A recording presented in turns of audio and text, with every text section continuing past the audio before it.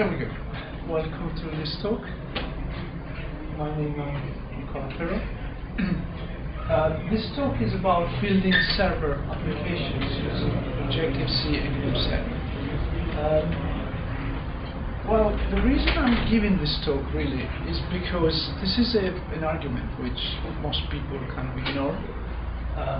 Actually, GNU-step is usually identified with this GUI development framework, mostly for GUI applications. But in fact, it's composed of two parts. One is GNU-step base, which is a non-graphical kind of foundation Objective-C, and the other part is GNU-step GUI, which is more for the graphical stuff.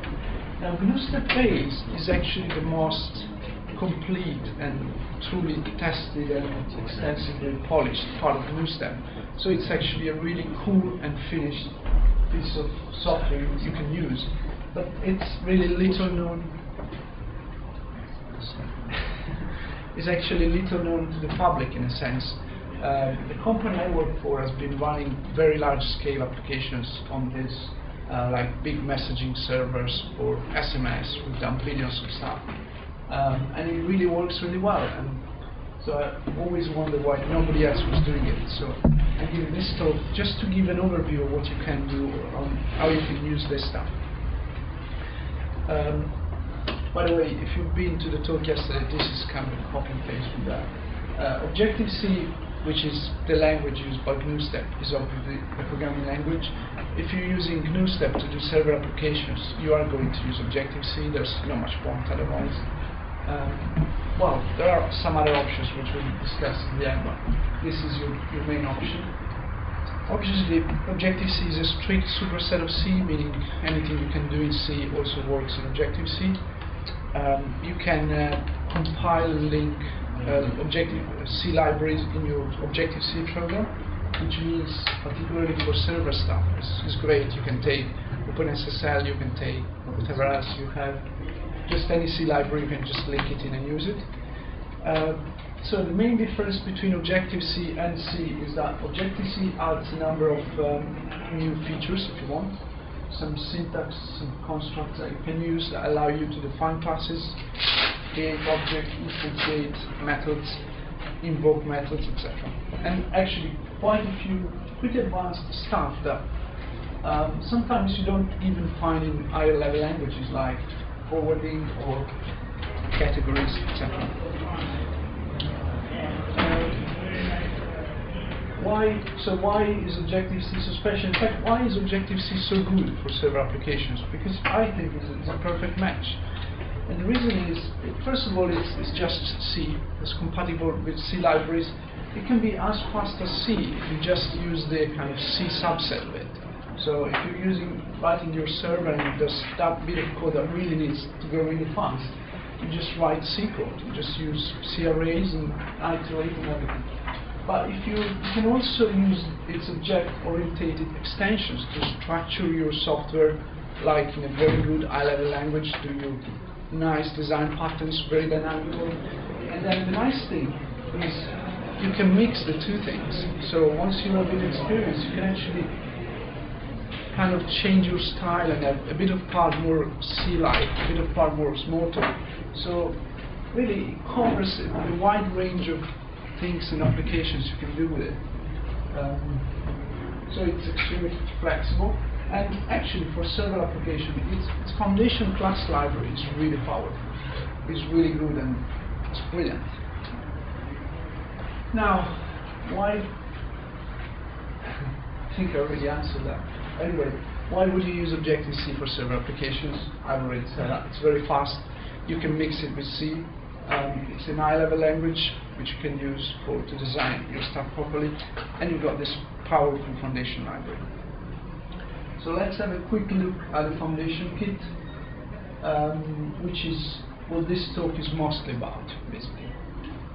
First of all, GNU-step base, which is this thing, actually implements the foundation kit defined by this API from 1994. Which defines a number of classes for an Objective-C foundation framework. We'll go through some of these classes later, just to give you a better idea of the capabilities of this library. So basically, you've got obviously the root Objective-C classes. You've got strings, numbers, data, etc., arrays, dictionaries. Very interesting for servers. You've got run loops, timers. I'll talk about it later. You can do I/O, the notification, a lot of stuff. Yeah. Okay. So this was the OpenStep kind of API. This is how GNU-Step actually does it. You can run your stuff on any operating system. In particular, all the various Unix variants, which are probably what you're most interested in. You need a new Objective-C runtime, which is shipped with a Free Software Foundation GCC, so you don't really need to do much. And obviously that's a bit, that's GNU-Step base.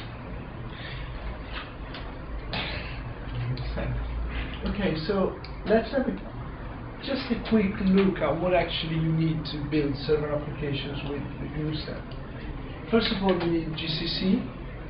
Most Linux distributions, for example, have got a separate package called GCC/-C. It just gives you the Objective-C compiler and the Objective-C runtime. You need GNU-Step Make, which is a small makefile library. It's the official GNU-Step build system. Basically, you write very small and clean makefiles, and then GNU-Step Make will take care of all the compiling and linking and porting to other platforms. And finally, obviously, you need GNU-Step Base, which is this implementation of the kind of foundation kit framework, which provides you with this core Objective-C classes you can use. A couple of important dependencies that you actually need. Well, you need libxml, which everyone has it. This one is a bit unusual. You need this library called libffi. That's because GNU-Step Base supports forwarding, which means you send a method to an object, and then the object, without even really knowing what method was called, can forward the method to another object, which is very good in certain very advanced design. But anyway, you just download that library, install it, and that's it. If you want to use HTTPS in GNU-Step Base, like you want to be able to connect to HTTPS servers, or actually write an HTTPS server, you probably want to use GNU-TLS or OpenSSL. Obviously, you just install those libraries. Now, I had a quick look, and this is just to give you an idea of how easy it is to install on Ubuntu. I just picked up a distribution. You just need to do apt-get or start package that will then get all your dependencies and you're ready to go. This is instead if you're installing it manually, which for example is what my company does. We install all our servers manually. So it looks imposing, but actually that's really all you have to do. It's not much. You need to install a couple of, so GCC, libxml, OpenSSL, obviously. You get libffi from that, you just do configure install. At that point, you may, if you do like that, it will be stored in use local, so obviously you just need to make sure the linker will find the libraries, editing editing.so.com. Then you get GNU-Step Make, you configure make install, you get GNU-Step Base, do the same. We use OpenSSL, so you need to pass this flag, enable OpenSSL to configure. And the only really kind of unusual bit here is you need to source the script. That, there are ways where you don't need to source that at all, but as a first start, just to make sure it all works, you source the script which will set your path, set your library path, and you don't have to worry about that. Once you're a bit more familiar, you can actually do an FHS style install where your programs end up in USB, your libraries in USB, and you actually don't need that. Okay. So let's have a very quick look at how you compile actually an Objective-C GNU-Step Base program. This is a trivial example. It's the same example I used yesterday. So we import, this is the main header for the foundation kit for GNU-Step Base. So once you import this header, you have access to all the GNU-Step Base functionality. And this is just the tiny NSLog actually write to standard error, so it's typically you use it in servers to log stuff, and that is a static string. The syntax at and then the string is actually a static NS string, which we'll talk about later. This is an example GNU makefile, which compiles that thing. Actually, if you have more files to compile, the makefile is exactly the same. You just list them all here, all your source code files, then you type make and it will work. So the structure of the GNU makefile: first, you include this common.make, then you specify the name of your program, which is hello, and the Objective-C files composing the program, and here you can just list them all, and then you include this thing, this other makefile fragment, which builds tools. Now, there are different makefile fragments to build different things, like libraries, bundles, which is like a plugin that you can load in your program. A tool is basically just a non-graphical Objective-C program. So for servers, that if you're doing a server, it's exactly what you should use. Once you've written this, if you source that script, which will actually define this variable, you have all the usual commands. So you can type make, it will build. You can do make clean, make this clean. You can do make install, which will install it. It will give you quite brief output, like compiling file. If you actually want to see the GCC command line, the linker, exactly, just add this messages equal yes, and it will be go into verbose mode and print everything that it's doing. You can also use it for make install, for example, if you want to see where things are going. Actually, it then supports a lot of other stuff, like test view, all the stuff you usually expect. But probably you just need to know that. And when you type make, it will tell you there's a special target you can run to get help, and it will be printed in the first line. Okay, at this stage I was planning to do a quick demo, but with the thing I think we'll just skip that. Anyway, basically, if you put those two files in there and type make, it will compile them, so that it's not that great. And then we'll see. Okay, now if you're actually trying to do this, where do you start? First of all, you need to just know a bit about Objective-C, about this GNU step-based foundation kit we're using. This page has got a number of tutorials, which I actually wrote myself, and it's a good starting point, like for those make files, for some classes. GNU step-based has an extensive API reference, which I think is pretty complete. Okay, almost complete. And that's kind of the URL. So when you don't know what a method does, what a class does, which class to use, you can go there and just walk around. You can actually, I didn't list it here, but you can actually also go on the Apple website and look at their foundation kit, which has a similar API. So sometimes it may be a bit misleading, but now, okay, let's have a look at like the basic classes of GNU step-based.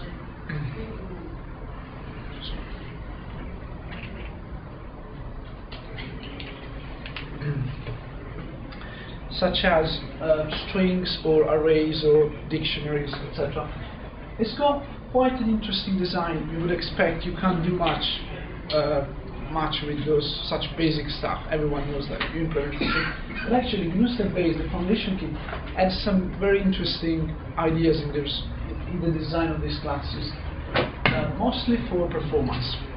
One thing it does, it uses this cluster design, which means basically it's a way of optimizing the classes without kind of changing the API. So when you create an string, which is a string, you don't always get an object of the same class.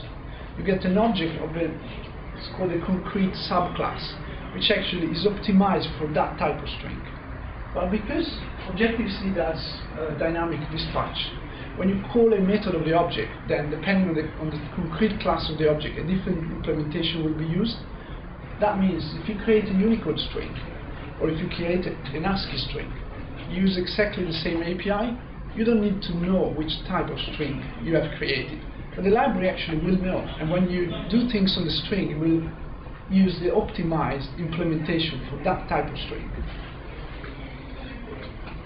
That also is done for arrays, for dictionaries in some cases, and you can even implement your own subclasses.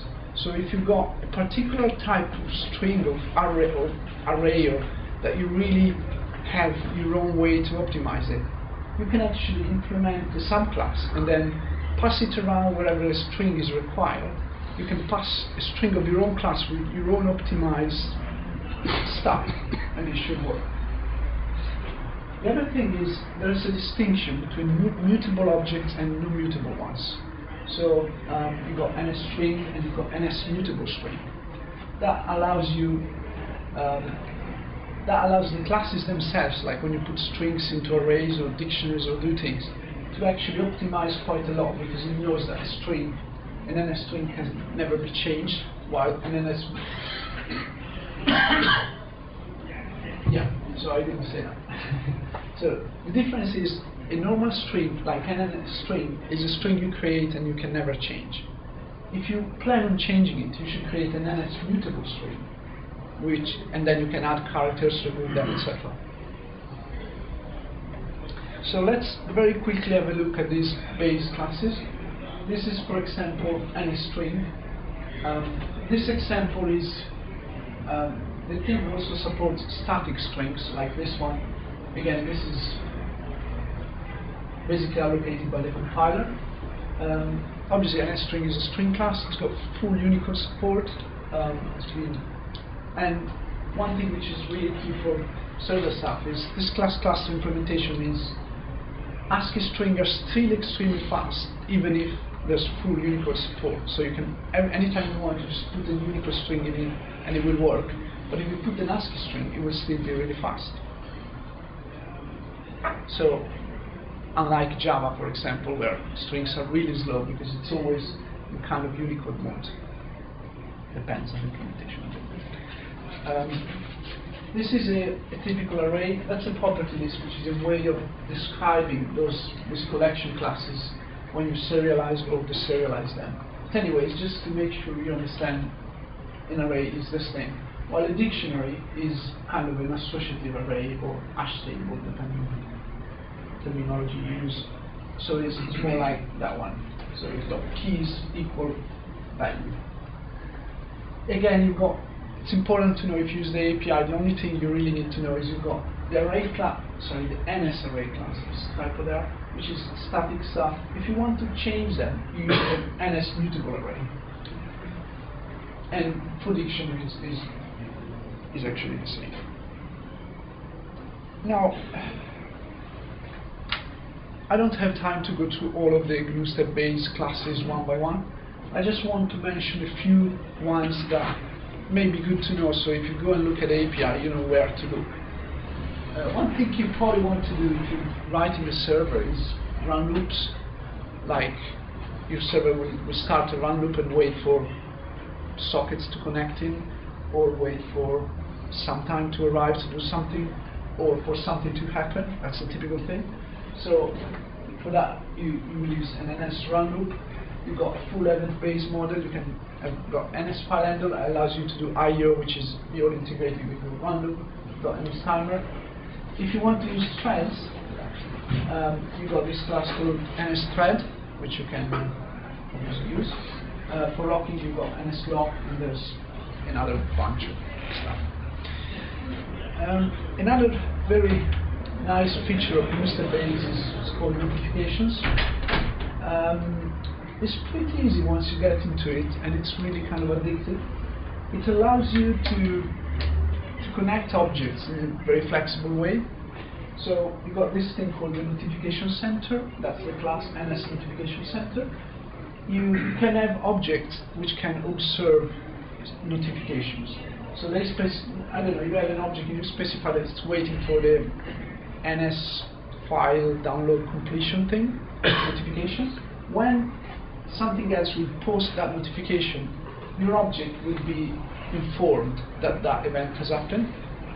You specify which method you want to be invoked when that happens. So you've got a notification center, you've got the various observers that are observing notifications. then something else will post the notification to the center, and all the observers will get informed. That's nice. It's a kind of standard design pattern, because it allows you to link basically the observer to the object posting the notification without actually themselves even knowing each other. There's this notification server in the middle that acts as a flexible. Obviously, if you actually want to use it, just have a look at the notification center. If you look in the GNU code, you will see it used a lot. And it's a very good idea to use it in your code as well, because it's really flexible. The other thing that GNU in general do a lot is using delegates. Now, this is not really implemented in the library in the sense that you don't need the library to provide you with the ability to create delegates. But it's something that is almost everywhere in the API, and it's actually something you want to do in your own APIs as well, in your own code. A delegate, basically, the idea is in object-oriented stuff, you usually subclass a class to extend it. The problem is sometimes that's very heavy. You have to create a subclass. It can be quite messy. Delegates allows you to extend a class without subclassing. So you've got your class that does something, and then you add just the usual method setDelegate and a method to return the delegate. And then whenever you're using an instance of the class, you can set a delegate. And then the class, obviously, when it's processing, at some point should check if there is a delegate, and if so, we'll call the method of the delegate to ask to delegate some of the processing to it. It's very flexible, and it's really good. So it's even if you are not going to do this, it's a really cool thing to have a look and see how it works in the OpenStep API, etc. That's just like C# delegates, right? Function pointers. Sorry. It's similar to C# delegates, right? Where they're basically function pointers that you. No, it's totally different. It's totally different. Yeah. You don't have a function pointer, but you just like. Usually, if you have a delegate, then you ask the delegate whether it implements the method or not. Right. So it's totally dynamic. Whereas in C#, it must be already there. It must be defined. It's not a runtime thing. So a delegate is an object, first of all. So you've got your object, then you've got another object. Let's say you've got an XML parser, and you want to do SAX stuff where when it finds a tag, it will actually call a method in your code. So you could have a delegate, which is what you're supposed to implement to actually react to events. And then in the XML parser, you set the delegate to whatever object you want. And then when it finds a tag, it will call a method of the delegate, which does something and it goes back. And it finds another tag, and it will call the method. So that's how it works. That's the idea. Okay, I see that actually, because I think I understand the point, but not how that's too different from C# that you also do it at runtime. Yeah. Sure. The only thing similar to that is the name in C#, but it's really different things. We can talk about that later. Yeah, no, thanks. Yeah. Anyway, that's my question. I would say it is a standard design pattern. I'm sure you can find it in almost all the other, but here it's really used like. In Java, it's similar to Lisp. Is it? Well, actually, you can have delegates in Java as well. We do it all the time. The difference is that in Objective-C, you do not invoke methods directly, but there's actually a concept of the selector, which represents the message, and it's completely decoupled from the lookup process in the class. So the delegate or something. The delegate can be completely dynamic. You don't need to know in advance what methods are implemented in there. For example, if you pass an XML, you can write a class which has methods like begin, or for any tag you could write a method, and the XML parser could dynamically ask that class whether it's implemented, and if so, on. So it's quite powerful. Now I understand the stack. It's like Python just has after if you were looking at it. Exactly. Yeah. Okay, I guess I should have expanded a bit more on this. Another thing that GNU Base provides is something called distributed objects. Again, that's basically it's remote method invocation. There's millions of implementation of that. But this is quite high level and natural, and does use, again, some of these Objective-C really dynamic stuff. So basically what you do is you've got your process, you've got an object in your process, and you can expose it to the network so other processes can call methods of that object.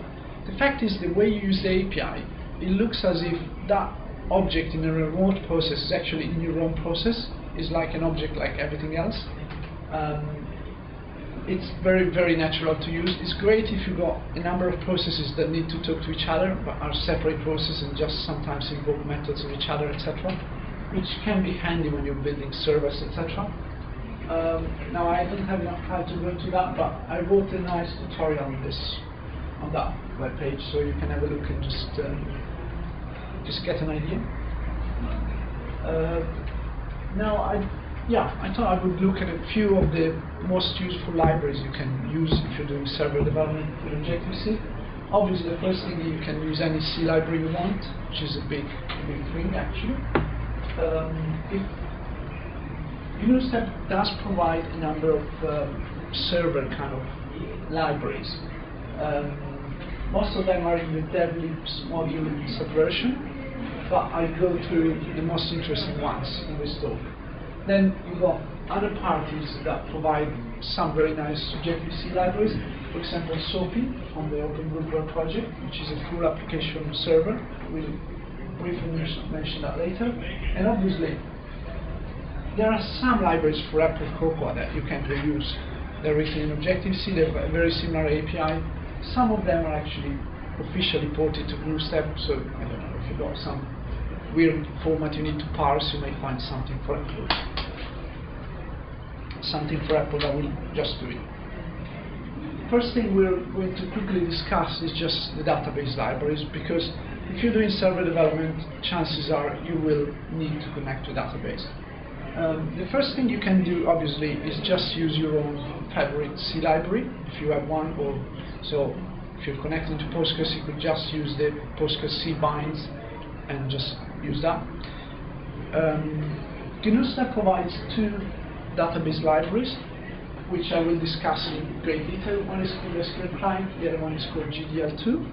Finally, if you use SOAPy, for example, SOAPy has got its own database layer, which obviously if you're using SOAPy is definitely the best choice.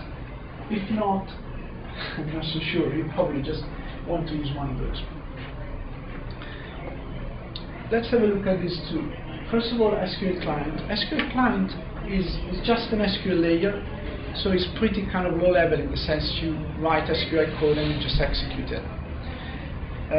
Has got backend bundles. A bundle, as I was mentioning before, is kind of the terminology for a plugin.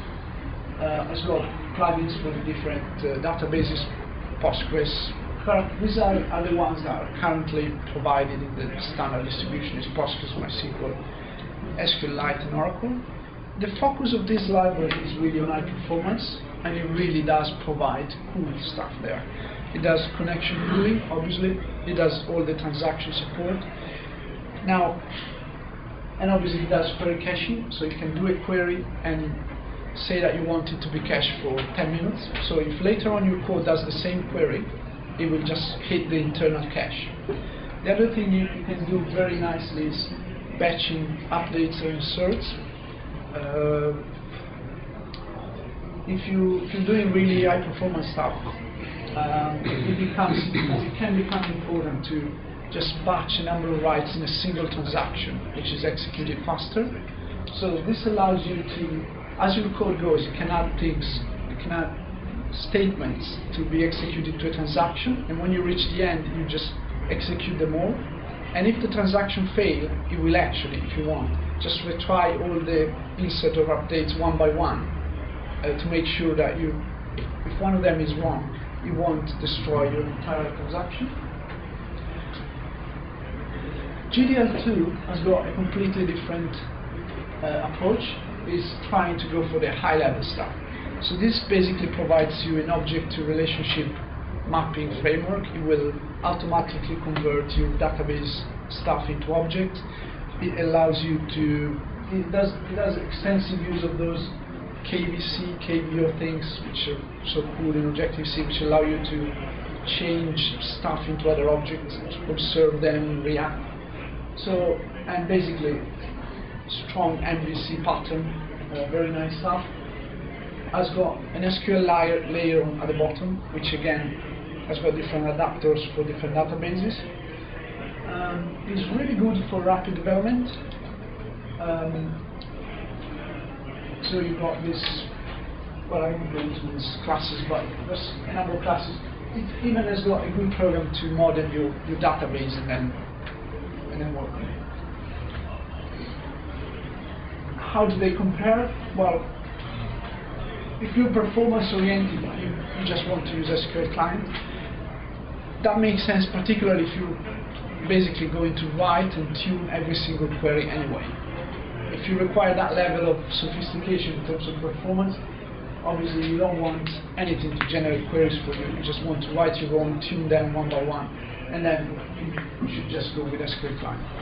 If you're looking for an high-level framework where you can work properly with properly designed stuff, etc., models, objects, etc., you don't want to write SQL, GDL2 is for you. Performance is generally good. I have to say it's a bit hard to get into because it's modeled over an old framework from Nextstep called EOF. So the people who knew EOF know everything about this. The people who have never used it, it's usually a bit hard to get into. But once you get into it, usually people just fall in love with it and say it's the best thing ever. Question? Go on. How does the maturity of GDO2 compare to the maturity of EOF, let's say 5-6 years ago? Good question. Anyone who? My opinion is not. Well, I can give the default. I think GDL2 is supposed to be beta at the moment. I think there are people using it in kind of real life situation in production, but for example, I'm not sure all the adapters are fully tested. I know the Postgres one works really well. I'm not that sure about the elements, so it may not be as polished as. My question was not so much about the adaptation of so the database adaptation, yeah, sure. but was more about the framework itself. I used to work with EOF from 2000 to 2003. Yeah. So it's been 5 years since I looked at it, and that's one of the reasons I'm here. But it was really good, and I can imagine that this would be better because it's not now there's some development since then, and it has I guess it has the same tactics as EOF uses. Or it has exactly the same API, the same class names, but I can't tell you how mature it is. I didn't test it. Okay, that's okay. It's fine. I was just curious, so my curiosity was the... I think they are better suited ones. Excuse me? Okay. Nicolas, is it a requirement of GDL2 that there is a database behind? Sorry? Or is it is GDL2 just an object persistency? No. Okay, sorry. It's a database library. So you got like Postgres. Yep. You got it, and then you in your application to access Postgres, you use GDL2. So you've got. Okay, so the point is you have a SQL database in the first place and you want to use it. Yeah. But you could. You could also. But because I wanted to ask a kind of tricky question. You said once you use the GDL2, you never want to use it. But what about object-oriented databases like Gemstone or Good things question. like that? I don't. Helge? That's the question. Yeah. What about object-oriented databases? Like no, because Nicolas said once you use the GDL2, you never want to use something else. But if you could just start a transaction and persist your objects without doing anything. Yeah, that would be an object database. We don't have one for Objective-C, right? Yes. The problem.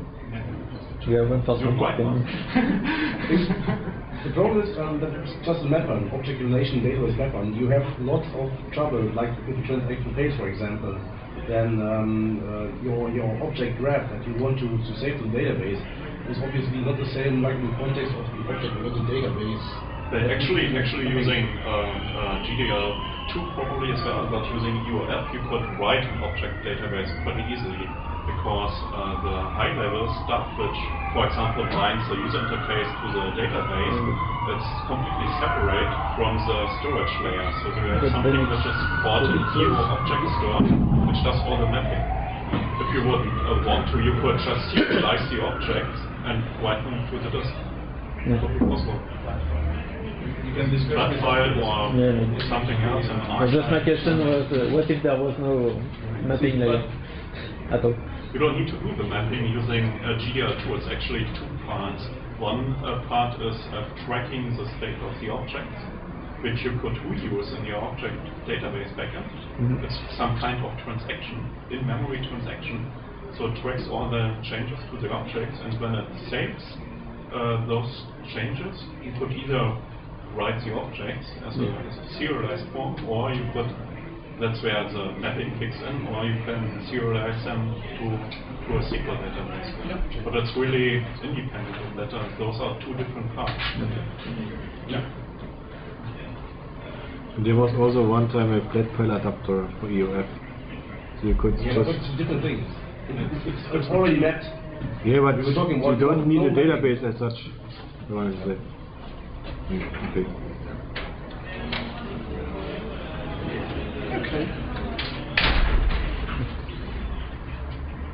Okay, another library which is definitely useful is GNU provides this library called Web Server Library, which allows you to implement quickly basically HTTP servers.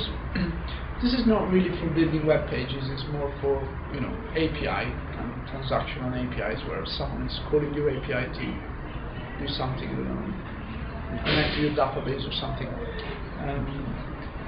It provides a kind of full web server. Usually use it with Apache font. It's quite handy if you actually need to do that. In case you need to interface with Java stuff, there's a GNU Step 2 Java interface, which allows you to use Objective-C, object classes, etc. from Java, and vice versa, Java stuff from Objective-C. It's very cool. It does work. There's a number of cons though. It can be slow, so you don't want to overuse it. If you have a problem, it's hard to debug because of the cross-language calls. Support for cross-language subclassing is actually a bit limited, and it's not easy to port to other platforms. One of the last things I wanted to mention was SOAPy, which is a complete, basically, web application server environment. It's got an extensive set of frameworks to do a lot of stuff which you usually want to do these things. It's kind of compatible with Apple Web Objects, even if it's got its own SOAPy concepts and extensions, so it's not perfectly API compatible. It's kind of clearly derived and mostly looking. It's not even trying in certain areas. Oh, it's not even trying. It does do. It's got a lot of stuff to do XML processing, XML RPC obviously, DOM, SAT, etc. It does MIME, IMAP, etc. There's LDAP. It's got its own database stuff, and it does iCalendar parsing. If you're interested, that's the URL where you will find all the information. Questions? Yep. You forgot to mention GNU Web. Oh, yeah, it's sure. a library which is modeled or compatible to Apple Web Objects or Next Web Object as it was this time, 4.5, I guess. And it uses, in contrast to Web Objects today, which is now Java based, it's still an Objective-C. And the API is a little bit different. The prefixes are not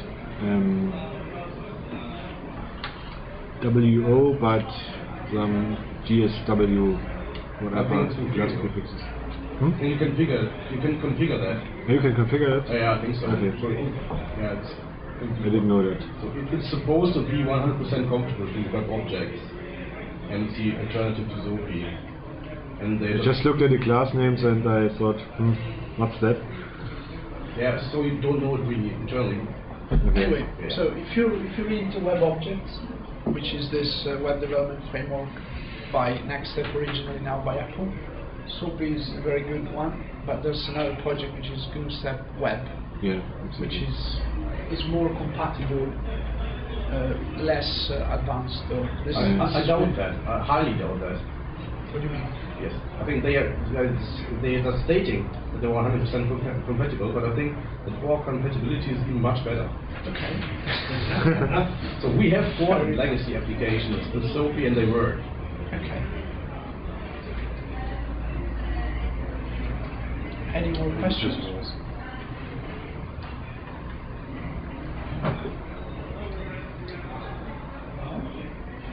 In which case, thank you very much. If you want more information, that's the website.